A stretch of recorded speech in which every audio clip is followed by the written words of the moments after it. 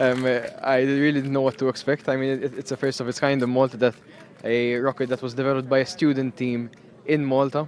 Everything was built in Malta, done by us, and it was actually successful. I mean, it went up. We had a small hitch with recovery, but it's expected with these things. I mean, there's just so many variables at play.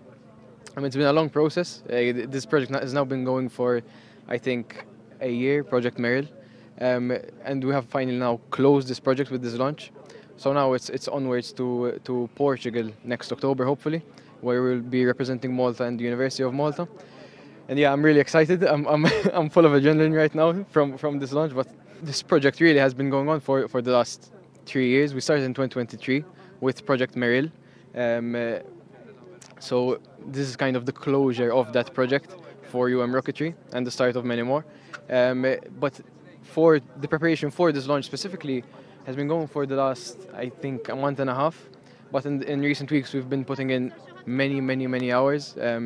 Every single person on the team has been working very hard to see this through, and now we're reaping the fruit of our rewards.